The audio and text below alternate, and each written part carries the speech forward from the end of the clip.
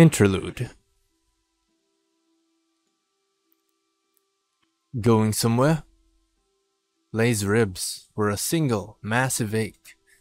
Every ounce of energy was gone. Even opening her eyes seemed not worth the effort.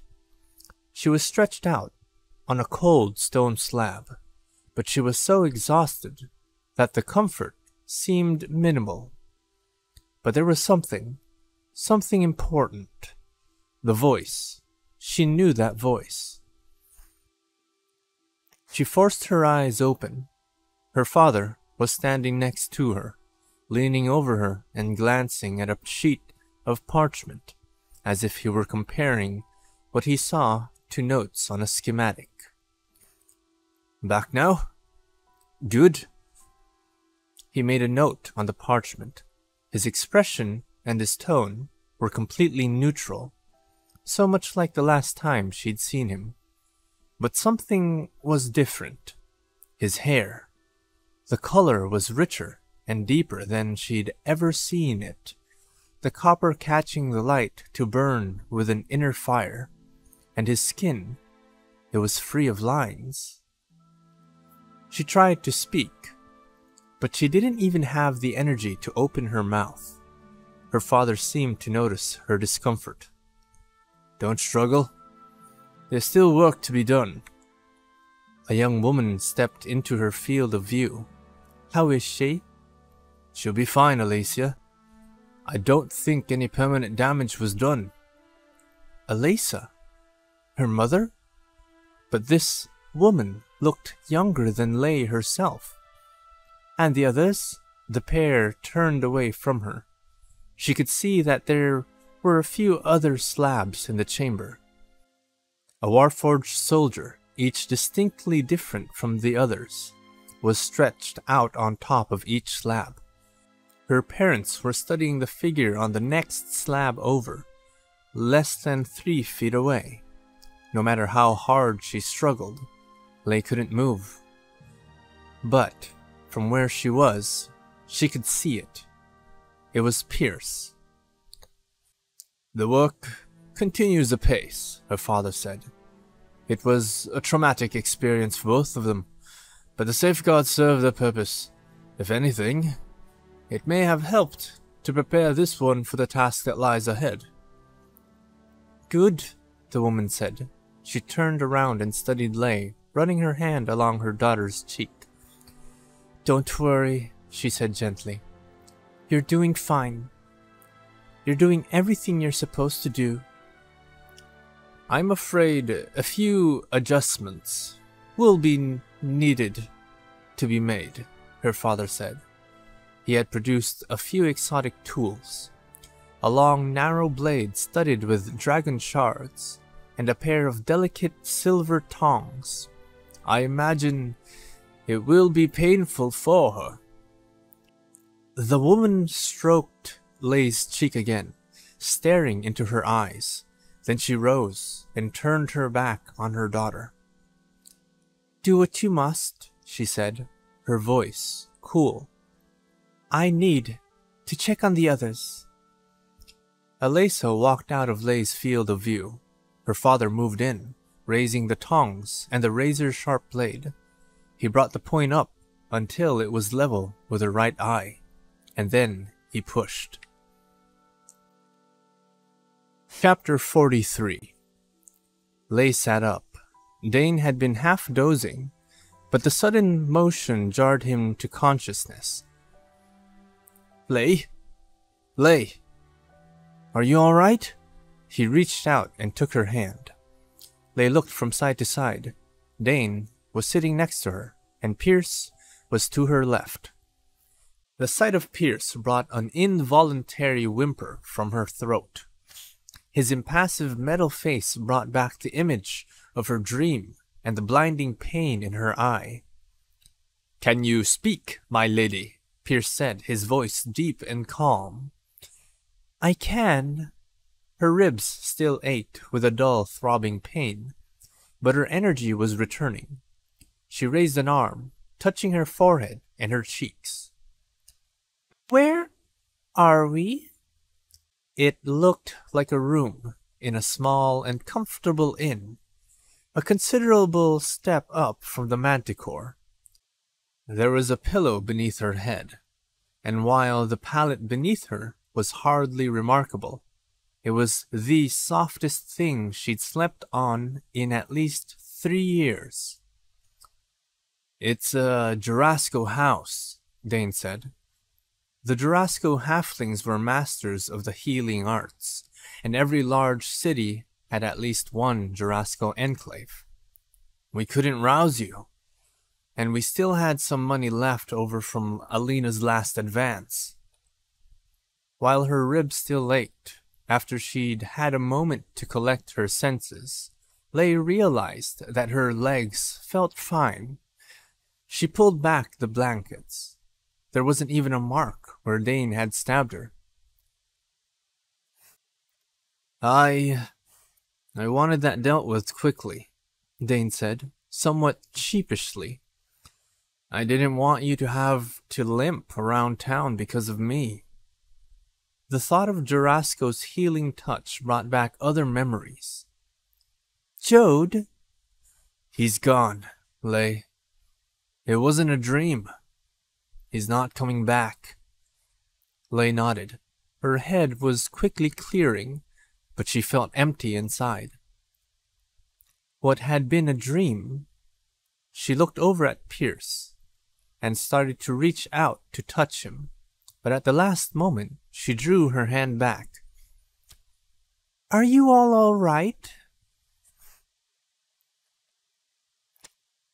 "I have fully recovered," Pierce said. "I am grateful for your actions. Whatever the risk, I would not wish to be responsible for the death of a friend." "I thought I was going to kill you," she thought, but she did not say it aloud. "I do feel different, however," Pierce continued. "I cannot explain it exactly. My senses seem sharper, my movements more precise. May I ask what you did when you stopped me?" "I don't really know, Pierce. I just reached within you, hoping to find some way to slow you down. I'm still not sure what that mind flayer was doing before I escaped. I was exposed to a number of different alchemical substances, and the memories are somewhat unclear."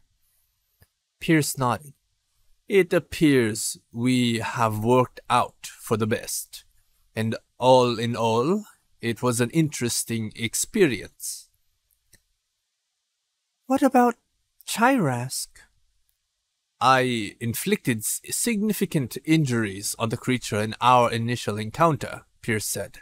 "At least 6 of my arrows struck home in the second encounter. I believe that it was dead by the time it fell."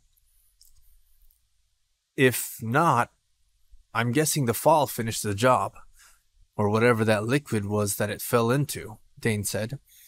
"We took a few moments to cut the chains supporting those incubation chambers. Chirask never resurfaced, and I didn't feel its presence in my mind. I think we finished it off." "What else?" Dane frowned. "Well, we smashed the tanks and destroyed everything we could. No one will be making new monsters down there anytime soon. But I'm still worried about what Taral said. If he really did come to Sharn with 100 followers, not to mention those created by Chirask over the last 2 months, that means that there are dozens out there that we haven't seen. I've mentioned it to Greykill, but most of the grafts seem to be easily concealable, and we don't even know that all of Taral's followers settled in high walls. I don't know. I imagine they'll be keeping a low profile, but I don't like thinking about what horrors might still be hidden in high walls." A stout, middle-aged halfling entered the room, the griffin badge of Jurasco on the breast of his brown robe. He was carrying a small tray bearing a bowl of clear broth and a mug of pungent Million-Tal. "Ah, you're awake. Good!" He set the tray down by the bed and climbed up on a footstool to examine her. The mark of healing could be seen poking up from the collar of his robes, and once again Lay's thoughts drifted back to Jode. The healer touched a finger to her forehead, and she felt a slight tingle. "You're doing just fine," the little man said. He pressed the Tal into her hand. "Drink now." He looked back to Dane. "I still can't tell you exactly what happened, but she's making an excellent recovery. With a few more days of rest, she'll be as healthy as she's ever been." "Thank you, Sold." "The pleasure is mine. I would imagine it's safe for her to move about at this point. If you would like to remain here for a few more days, you can settle things with Astrid out front." The halfling bowed, then trotted out the door. "I'm fine, Dane," Lay said. "So don't tell me that I'm confined to bed." "Drink your Tal," Dane said. "Personally, I think the rest would do you good. But if you don't want to stay here, I'm not about to make it an order. It's up to you." He stood up. "But now that you're conscious, I need to make our final delivery to Alina before she comes to the conclusion that we failed." Lay drained the cup of bitter Tal and pushed herself out of bed.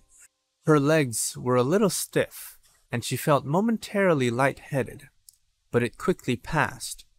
"I'm coming with you." "What?" Dane said.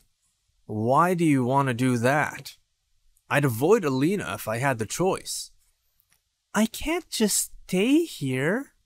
Especially here. Not after what happened to Jode. Your healer said I was healthy." "He also said you needed a few more days of rest." She gave him a look. "You'd lie here, drinking broth, if you were in my boots?" She took a few steps forward, gingerly at first. "Where are my goods?" Dane produced her pack from under his chair, and she began to sort through it. She pulled out her leather jerkin. She hadn't noticed in the battle, but the alchemical bath had eaten through the upper back. She sighed. She could repair it, but it would take time. She pulled out the darkwood staff and frowned. "Did you do this?" she asked Dane. When she'd last seen it, the staff had been marred by a half-dozen deep gouges. In places, Dane's blade had almost split the shaft in two, but those marks were gone. It was in perfect condition, even to the polished finish. Dane shook his head. "I haven't touched it, other than putting it in your bag," he scowled. "That squid may have used it to get inside my head. I'll tell you now, I don't like that staff, Lay. There's too much we don't know. What it can do. Why the Sphinx wanted you to have it. Maybe you should get rid of it." Lay set her weight against the staff. It might have been her imagination, but she suddenly felt better, a little stronger, a little more alert. "Don't be stupid," she said. "Without the staff, we wouldn't have survived long enough for Pierce to finish Chirask. Once we have a little more time, I'll sit down with it. I'm sure that I can unlock its secrets." "Fine," Dane shrugged. "Come if you want. But let's get this done quickly." After Dane settled accounts with the Jurascos, they made their way to the lift in silence. As they rose into the sky, Dane turned to Lay. "What about what happened down there, Lay?" "You weren't in control of yourself. Neither was Pierce." "I know, but it felt so real, as if they were my thoughts. I can't help but wonder if there was some part of me that could have resisted, that should have known." Lay put her hand on his arm. Dane, it's not your fault. If not for the staff, I would have been just as vulnerable. It wasn't you. He closed his eyes for a moment, then looked back at her. It wasn't just the staff, Lay. He sighed. You've known me for a few years, but there's a lot you don't know. What I did before I joined the Sharn Guard. How it is I know Alina. I've always kept a certain distance between us, and I hope, when I explain that, you'll understand why. She watched him silently. But now we need to determine what happens next. If Alina pays us, is this in doubt? Pierce asked. Probably not. But with Alina, I don't think you can be certain of anything. The question is, what do we do with the gold? Where do we go from here? The question hung in the air. Lay had been banned from her house. Her betrothed was dead. Pierce had been built for battle, to fight in a war that had ended, and everything Dane had fought for had come to an end on the day of mourning. Dane turned to face his two comrades. If Alina pays us, we could go anywhere. But where do you want to go, Lay? If you wanted to get away from here, I understand. Lay shook her head. No. If this Merrick's has issues with me, that's his problem. I rather like the idea of living the good life under his nose. Show him I'm not going to crawl under a rock and die just because he's cut me off. Dane nodded. Pierce, how about you? There is little that I need in this world, Captain. I have no interest in this gold, but I wish to remain with the two of you. For that reason, I hope that you will stay together. Which brings me back to my past. Before I joined the guard, all the lifts in Sharn, and he comes to mind. By now, Sergeant Lorak's gravelly voice was a familiar sound. Dane turned. The dwarf watchman was standing by the gate of the lift with a pair of halberdiers. I see your little foal. Did it knock any senses into you? Lorak said.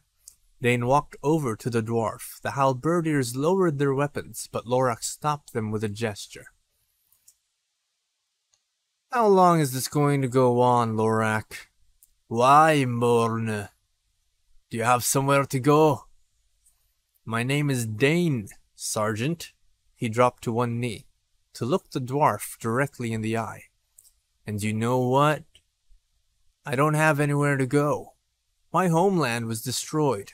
Your king invited my people to come here, and here I am. Lorak stared at him, saying nothing. We're not at war anymore, Sergeant. I'm not going anywhere. As a matter of fact, I imagine I'll be taking this lift on a regular basis. If you'd like, we can take turns throwing each other off. I believe it's your turn, but I'm guessing those feather tokens, they add up on a watchman's salary. I know they will for a refugee. Lorak stayed silent, but there was a twitch at the corner of his mouth. I didn't mean to throw you off the lift that first time we met, Dane continued. You charged me. And you know what? You were right. That girl did rob me. I hope you were just trying to scare her. I don't like the idea of guards murdering anyone, criminal or not. But I owe you an apology, Sergeant. So can we start this thing over? One soldier to another? The dwarf stared at him for a long while. Finally he nodded. All right. Dane. He didn't smile. We've both been over that edge once, no? You mind your business, and I'll leave you be. But I don't want to see any trouble on my watch. Interfere with my work again, and I'll have your head. Grazen be damned. Fair enough. Dane stood and walked back over to his friends. A moment later, the lift arrived at Denias. Chapter 44. Alina was waiting for them in the room of mirrors. Today, she was dressed in a gown of black and gold, with amethyst-tipped rods tucked through her golden hair. Dane idly wondered if these were pure decoration, or if they might be magic wands. It would be just like Alina to wear a mystic arsenal as a form of decoration.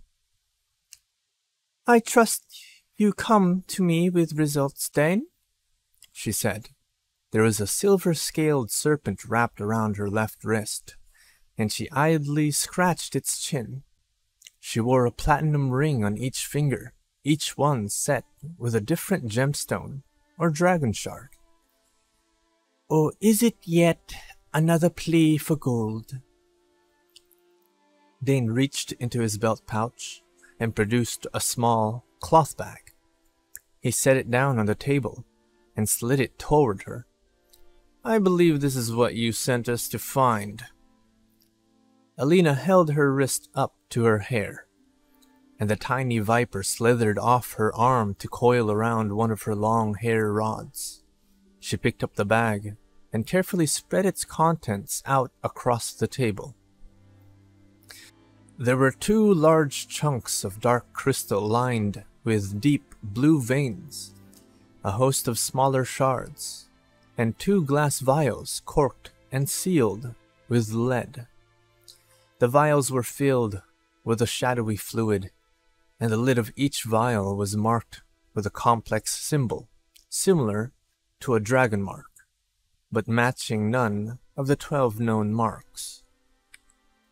Alina picked up one of the vials and examined it carefully.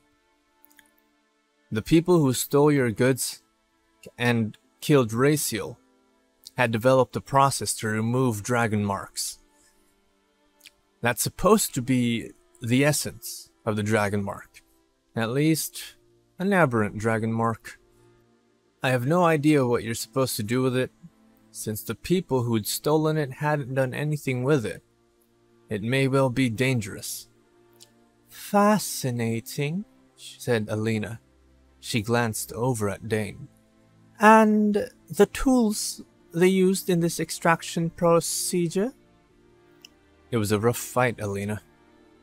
We were almost all killed. And I'm afraid the workshop was destroyed in the battle. You said to recover whatever was left of your shards. You didn't say anything about limiting property damage in the process." Alina shrugged. "I'm sure there was nothing that could be done. A tragic loss, however." She studied the vial more closely. "I suppose that this battle occurred after you visit to Council Terrell's tent in High Walls?" "It's good to know you're keeping an eye on us." Alina smiled. "I always like to watch my investments. You know that." If you've been keeping such a close watch on us, I suppose you already know about Jode." Alina set the vial down and placed a hand over her heart. "Yes. Dane, I am truly sorry. He will not be soon forgotten, and I can only give thanks that the rest of you survived the experience." She glanced down at the 2 dark vials. "What intrigues me is the fact that these villains preserved these aberrant dragon marks but let Jode's mark slip through their fingers." She glanced up at Dane, her violet eyes cold in her otherwise perfect mask of sympathy. "Surely a fool could see how valuable the essence of such a mark might be."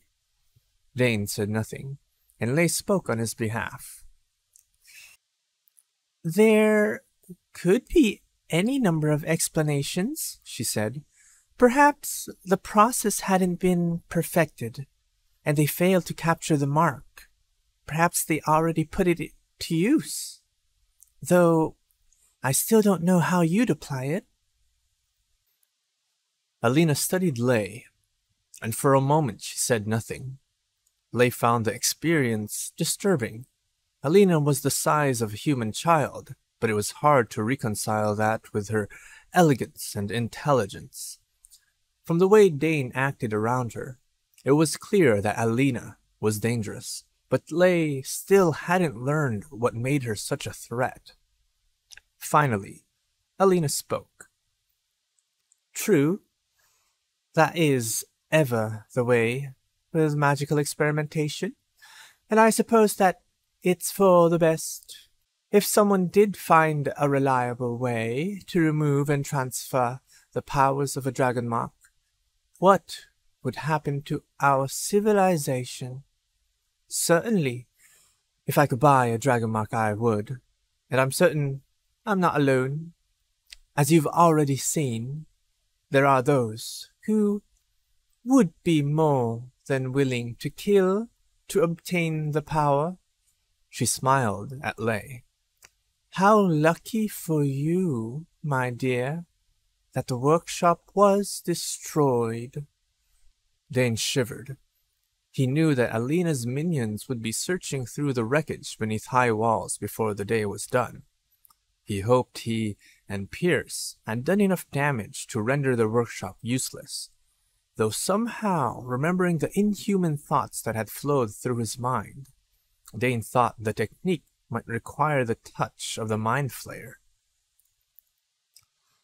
In any case, you have completed your task, and at a terrible cost. How would you like to receive your payment? In coin, jewels, a letter of credit? Actually, Alina, I have a favor to ask. Alina's eyes glittered in the light of the amethyst fire. A favor? Well, what can I do for you, Dane? I imagine that when it comes to matters of business, you have a few connections in the city. Indeed. Well, I was wondering if you'd take a portion of our payment and help us purchase property in Sharn. Alina arched a perfect eyebrow. A piece of the tower? A costly proposition. I'm interested in a place in high walls. Alina's face was as expressionless as ever, but Dane could feel her sneer. Well, yes, that I could arrange. Do you want a hole in the wall, or something vaguely bearable? Now Dane could feel Lay's stare. Bearable. As good as we can get. No lice. A tall order in high walls, Alina said. But one I can accomplish. She considered for a moment, then reached through one of the mirrored walls. When her hand emerged, she was holding a small casket. She handed it to Lay. A respectable home will be expensive, even in high walls, but here, my Lady Lay, 100 platinum dragons for you and your friends. Hopefully, you can find some little luxury amidst the squalor your captain has chosen for you. Lay took the casket, but said nothing. As for you, Dane, I'm sure that you can imagine my surprise when I found an heirloom sword in the hands of a pawnbroker. I was even more surprised by the condition it was in. The pommel had been badly damaged. I had it restored to its original condition, and I thought that you might want it back. She reached into the mirror again and pulled out a long sword. Dane's sword. But it was almost unrecognizable. The blade had been sharpened and polished to a mirror finished, but what drew the eye was the hilt. When he had served in the guard, the pommel of Dane's sword had been worn down, devoid of any trail. Now the hilt was as polished as the blade, and the pommel was glittering black and silver, engraved with the watchful eye of House Denise. "I'm sure that your grandfather would be proud to see it back in your hands," said Alina, smiling slightly. Dane took the sword without a word. Leigh and Pierce looked at him, but it was clear from his expression that this was not the time to ask questions. "It will take a few days to locate an appropriate property," Alina said. "I'll arrange for rooms at the Silver Tree for the interim. It's just down Prosper Street." "We still have our room at the Manticore," Dane said. "Dane," Alina said reprovingly, "won't you allow your companions a chance to see the best that Sharn has to offer before you settle down in the depths? Enjoy a few days of luxury at least. Consider it a gift." "I told you before, Alina." Dane paused and turned away. He looked at Leigh. "You know what? Fine. We'll be leaving, then." "I'll be in touch when I've located your new home. And I was very pleased with the way you handled yourselves. All of you. I'm sure I'll have more work for you soon. Until then," she gestured, and the mirror door drifted open. "you know the way out." "I'm sure you'll have more work for you soon," Dane fumed as they made their way through the relentless cheer of the streets of Denias. "Whether you like it or not." Leigh caught him by the arm and pulled him to a halt. "High walls?" He looked away. "You said you were willing to stay in the city for a time. I thought we'd be able to get the most of our gold in High Walls." "I told you before, Dane. Seer was your home, not mine. I only lived there." "You were born in Seer, Leigh. You fought at our side. Your parents died there." For a moment, there was a flash of real anger, and he thought he might have pushed her too far. "And you," she said.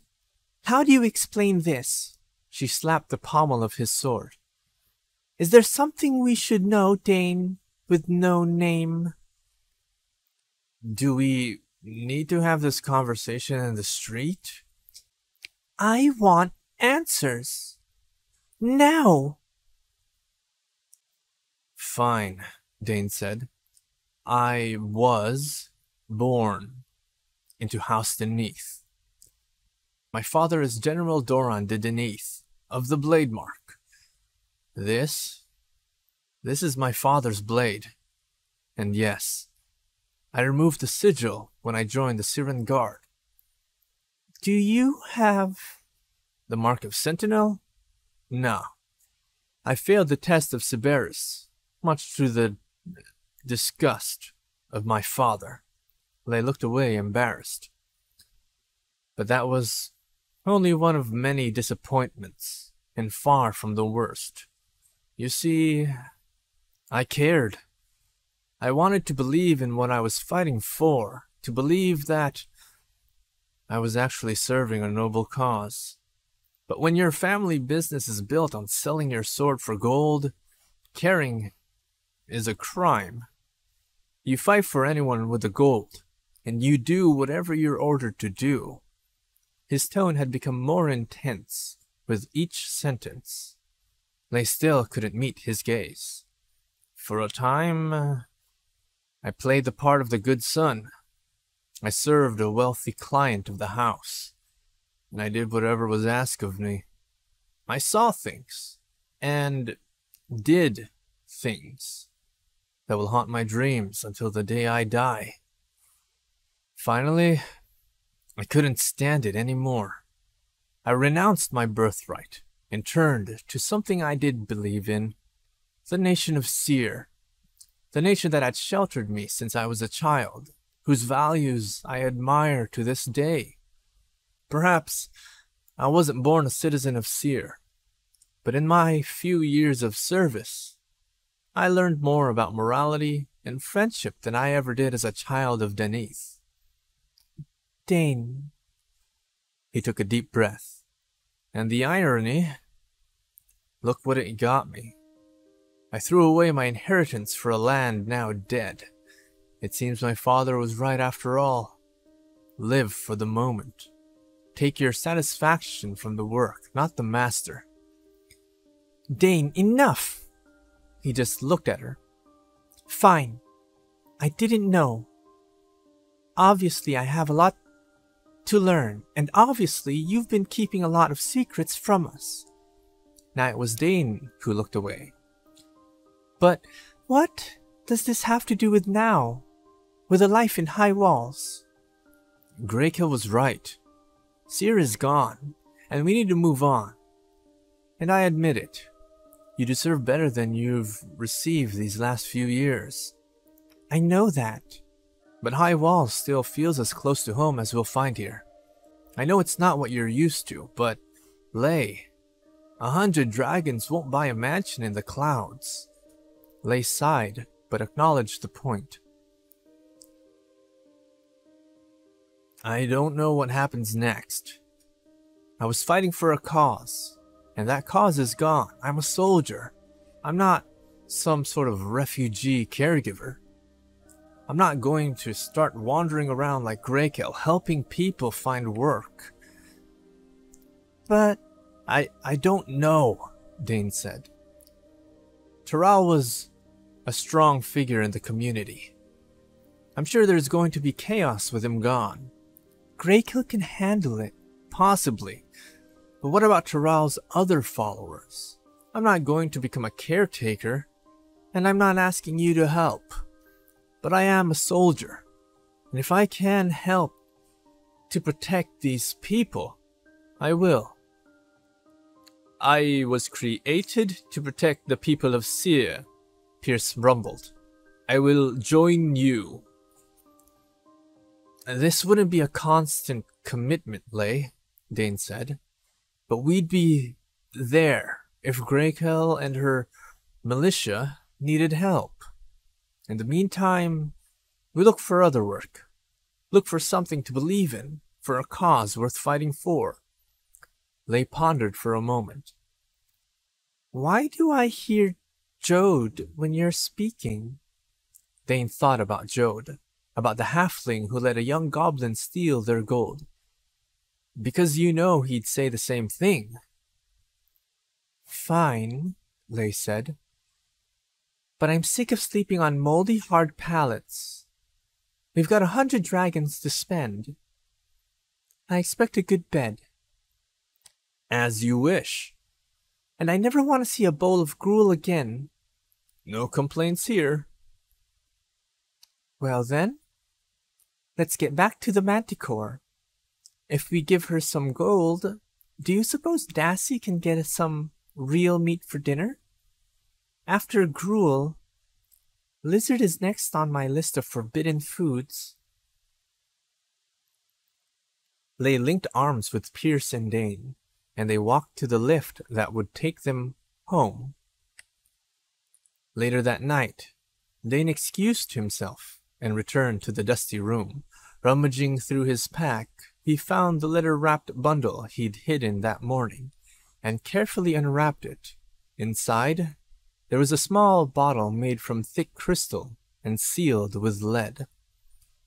The fluid inside was a luminous blue, and the mark pressed into the seal was as familiar to him as a friend's face. The mark of healing. The mark of Jode. For a few moments he sat alone in the dark, holding the bottle and staring into the glow. Finally, he wrapped the bottle up and placed it back in his pack. "Good night, old friend," he whispered.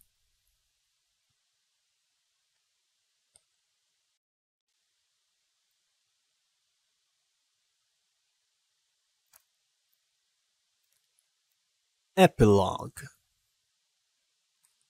The room was full of shadows. Sunlight streamed through the solitary octagonal window, but this light had no power over the darkness. The shadows pooled in the corners of the room, and inky tendrils drifted across the room, obscuring the intricate sigils carved into the floor. A woman stood by the window, and the shadows clung to her feet like petulant hounds. Though the room was quite warm, the woman kept her long cloak wrapped closely around her body, and her face was hidden by a deep hood. Silently, she stood by the window and stared at the world below, at the district of high walls almost 3,000 feet beneath her. The wind was a constant presence, whistling and howling through the open window. But no matter how powerful these gusts became, they had no effect on the misty shadows that clung to the corners of the chamber, or the deep hood that hid the lady's face. "Report," she said. Her voice was a velvet purr, smooth and quiet, yet resonating throughout the chamber. The man hesitated, surprised. He had just entered the room, and the lady's back was turned. He had a gift for moving quietly, and with the sound of the wind whistling through the chamber, it seemed impossible for her to have heard his approach. She turned around, her eyes gleaming in the depths of her hood. "Captain," she said with a smile. Captain Grayson inclined his head respectfully. "The workshop has been destroyed, and the mind flayer is dead. The damage was extensive, and we couldn't find anything of value." "I doubt Chirask is dead, Grayson," she said. She lowered a hand toward the floor, and a tendril of mist reached up to embrace it. "It is difficult to kill a child of Zoriat, and Dane lacks the knowledge such a task would require. But its power is broken for the moment. With its tools destroyed and its chief agent slain, I imagine that it will be some time before Chirask shows itself again." You aren't concerned?" Grayson was visibly relieved. "Not at all. Chirask served its purpose, as have my friends in the House of Cannith.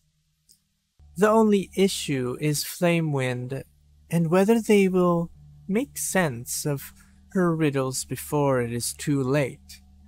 "Why haven't you eliminated the Sphinx if she poses a threat?" Green eyes gleamed in the shadows, and for a moment Grayson thought he had overstepped his boundaries. But the lady answered, "Until I know what power Flamewind serves, direct action is unwise, but I am not concerned. Everything goes according to my plans. Lay has been driven from her house, Jode is dead, Pierce is beginning to awaken to his true potential, and Dane." The dark mist swirled around her feet as she smiled. "The game has been in motion for longer than you can imagine, Grayson. Now the endgame begins. Keep an eye on Dane and his companions. Soon it will be time to put them into play." She dismissed him with a gesture, and Grayson left the room, running from the shadows and searching for the light.